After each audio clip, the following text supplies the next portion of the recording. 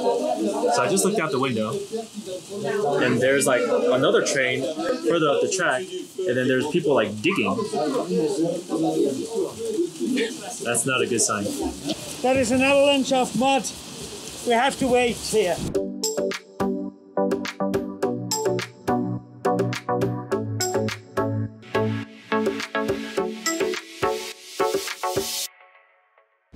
Good morning. It is Sunday, August 1st, also known as Swiss National Day, which is Switzerland's Independence Day. Yeah, and we are now sitting on a train in Lauterbrunnen, and we had a decision to make this morning because right now it is quite cloudy. It's probably the cloudiest day since the first day we got here, probably equivalent. So we were thinking, our original plan last night was to go hiking up to August Mathorn, which is on top of a ridge, and you can see down into Brienzer Rothorn or to Harder Klum, which we were at yesterday. However, we woke up today and it is very cloudy, so I thought we could still try to go and possibly be above the clouds at the top of the summit of this mountain and be able to see the ridges, but it's questionable. Yeah. And the images we saw from the webcam weren't promising. And the thing about that location is the bus runs very infrequently to that location. So if we got up there at 11 and it's completely cloudy, the next bus doesn't come until 4. Yeah, so it would just be stuck there. We would just be stuck. Whereas today, if we go up to Rothorn, there's a restaurant right at the train station, so if we could just sit there and see if it clears up. And maybe have lunch or brunch, because that's a traditional like Swiss day thing. People go up to the top of a mountain or go up to like a farm and have brunch. We'll see if we'll do that. Yep, but the train should be pretty cool. It's supposed to be a steam engine. I heard that during busy times they'll use a diesel engine, but we hope we get the steam one. Yeah. I'm hoping that there's not a lot of people on the train because it's a small train and it's not a great day, honestly. So maybe that will deter some people from going up there. But we'll see in about 30 minutes. Yep.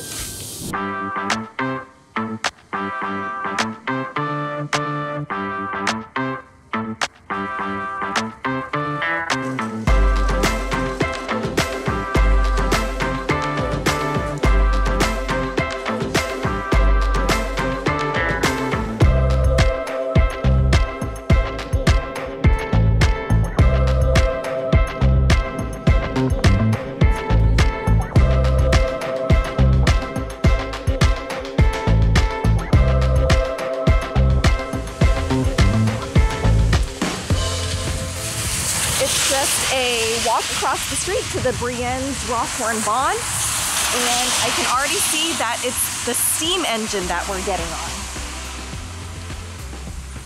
However, it started to rain.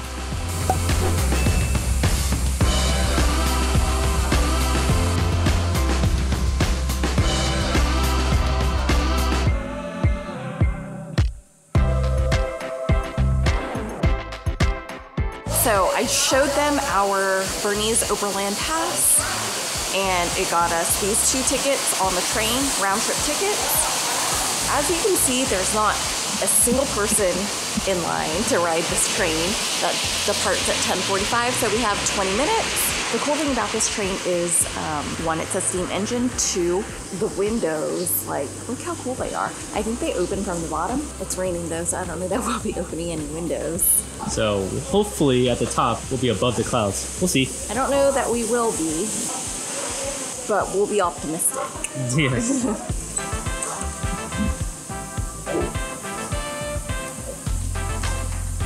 Oh, that's cool. So we're now on the train, but then this thing over here, in order to get on the train, you open this little side door and then this pops up. You can open this or you can pull it down. I'm gonna pull it down because it's raining. But as you can see, the steam engine is behind me. This should be a pretty cool experience. This train, I don't know if it's original. It is. It's been running since 1892. Really? Yes. Wow. I'm sure they've upgraded the seats and stuff since then, but this is pretty cool. Even though it's raining, I think this is a really cool experience to get on the train. Well, we're one of the only people on the train. I think there's going to be a few more people. There's like 3 or 4 that's in line right here. I'm excited to experience what this train's like. Melissa, I have a question. What are your thoughts on fondue? Well, I'm lactose intolerant, so I can't really eat cheese. Even though it is part of the Swiss culture. It is Swiss national day. But I don't think it's worth me having a stomach ache either.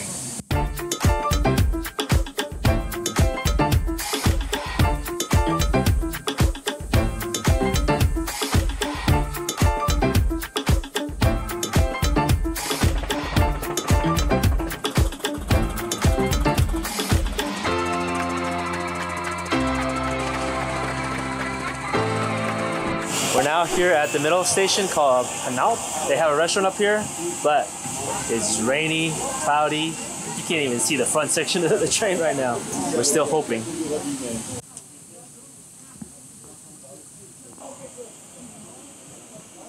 We stopped here. This is not a planned stop. The train person went and did something with the track. I'm not sure exactly what happened here, but a little bit concerning.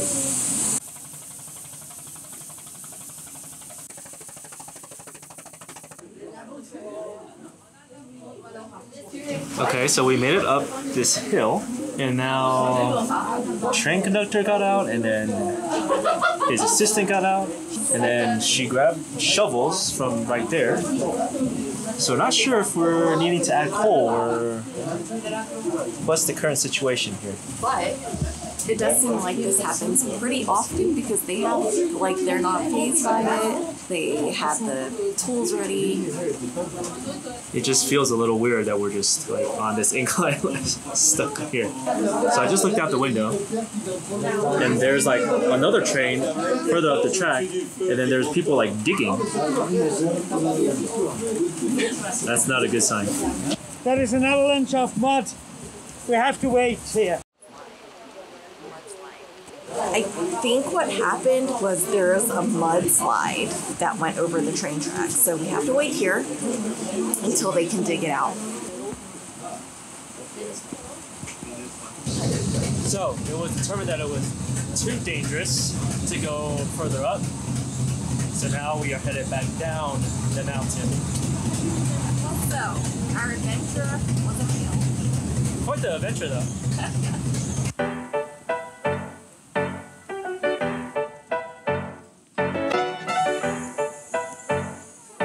I really don't know what's going on, but there was a mudslide that prevents us from going up. So we are going back down, but we're going to the midway station at Planalp. But I don't know what the plan is from there. Do we wait there?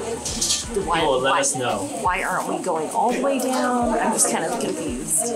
But I have to go to the restroom, and there is a restroom at Planalp, so I hope they let me out. Not sure what's going on, but we stopped at the middle station, and then everybody's getting out, using the restroom, taking a little break. We'll update you when I find out what's going on. We're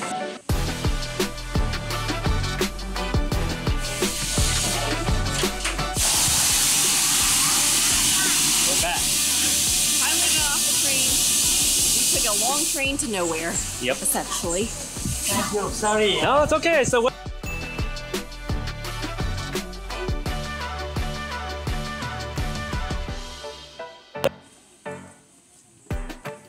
It was a good attempt to go up the mountain today, but unfortunately, the weather did not cooperate with us. So what happened was they had a mudslide up there about 10 minutes past the middle station, and so it just wasn't safe to go further up, and they actually had to bring a like a little bulldozer on a support train to be able to go repair the track above where we are. So we're gonna take the train back to Interlaken and then go have a late lunch.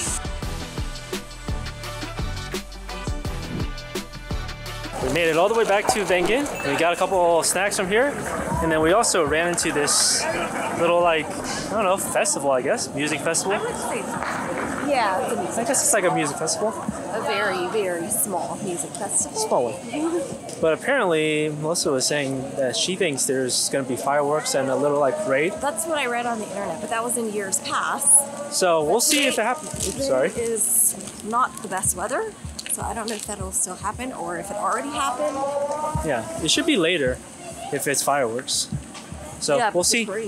Today is August 1st, and as you may know, if you are entering the United States, you need to have a negative COVID test 3 calendar days before entering the US.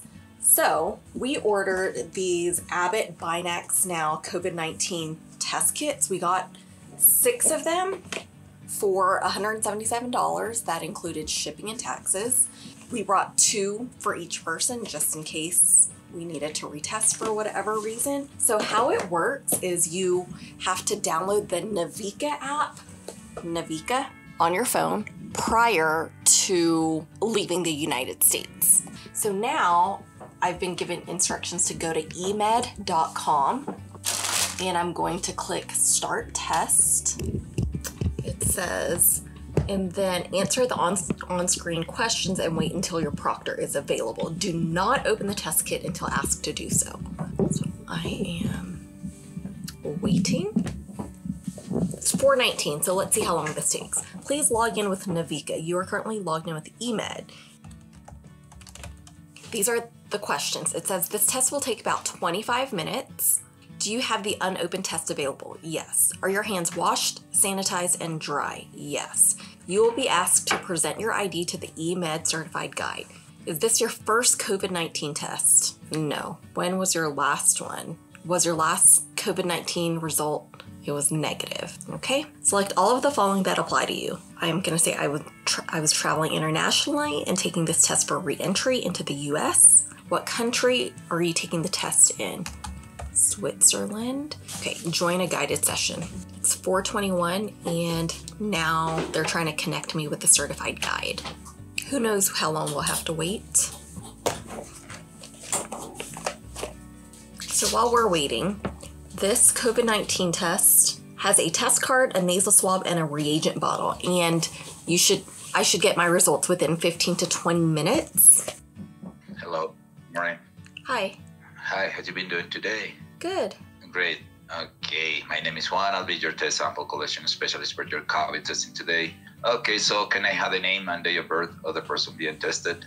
Melissa, you? So now please adjust your camera angle so make sure the face of the person being tested and the test box are in the frame. So show me the test box. Okay, Melissa, thank you very much. Now you are going to open the test card. The test box. There should be a sealed test card, a sealed swab, and a bottle of liquid. Yeah, remove the white. Just to remind you that all the instructions for this test will be in the computer screen in front of you. Okay. So now you're going to grab the packet. In one of the corners, you see the small tear. Yeah, the pouch that is this right one? there. Yeah, that one. So check for the corners. You see the tear. Open it up, please. And take out the test card. Okay, Melissa. Okay, so now please open the test card and lay it completely flat, like an open book, ensuring the 2 holes are on the right side. Okay, that's great. Thank you very much. And slowly you are going to add 6 drops in the top hole, so please count them for me. 6. Okay, great. Okay, now so please take the swab out. And now let's do the swab, so please open it up and then pull it out. Okay, great. So now you are going to insert the swab in your left nostril and then rotate it 5 times against the sides. Okay. And then switch to the right and do the same procedure, please. Okay. Great. So now keep the card on the table and thread the swab through the bottom hole until visible in the top. So please look at the image and then go through to the small hole. Okay, thank you. Okay, my pleasure. So I wish you the best luck with the results and thank you for choosing it. Have a great day. Bye-bye. Bye. So now we have to wait 15 minutes. If you get 2 lines, that means you're positive. If you get 1 line, it means you're negative, kind of like a pregnancy test. Now my 15 minutes is up. We're gonna interpret the results. I'll click the button and it's gonna connect me with another guide who will interpret and record my results. I do have only 1 line, which means I'm negative, but they have to officially interpret the result. Hello, and thank you for choosing eMed. Can you hear me clearly? Yes. And thank you, Melissa, for waiting for your test results. My name is Jess. I'm your test sample results specialist. Hold the test card once more up to the camera so I can see the result. Please take a moment to compare your result to the sample results on the screen. I only see one pink line at the top. Alright, so you can wear a smile on your face. You have tested negative for COVID-19. So now you can dispose of everything. The test is now completed. Information about the test will be sent to your email. Your test results and a digital pass will be sent to your Navica app. Okay, thank you. Thank you so much, Melissa. You're most welcome. Bye. Bye-bye. Images, it can be positive, negative, and then invalid. So this was my test card. I had one pink horizontal line, which means I'm negative. Once the proctor confirms that you're negative, they send the test result to your Navica app. And this is what the test result looks like. So I can show this at the airport and be allowed on the plane so I can get home.